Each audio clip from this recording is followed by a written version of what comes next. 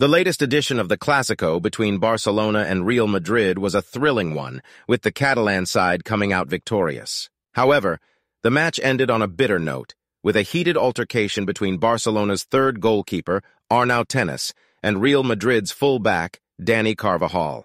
The match ended with Barcelona taking the victory by 2-1, giving them a 12-point lead over their rivals and putting them on the verge of the LaLiga title. After the referee blew the final whistle, Barcelona players were celebrating in the middle of the field when Carvajal approached Tenas, and a confrontation ensued.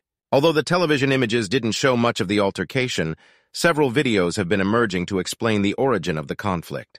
From what can be seen in the images, while Tenas was heading to the celebrations with his teammates, Carvajal went towards him and put his hand on his neck. It is still unknown what the Spanish fullback said to the goalkeeper, but it is clear that Tenas was very angry and had to be restrained by his teammates. Rudiger and Araujo came to the scene and the German defender launched a push, and the Uruguayan ended up falling to the turf. Fortunately, Jordi Alba and Carles Naval arrived in time to stop the situation from escalating.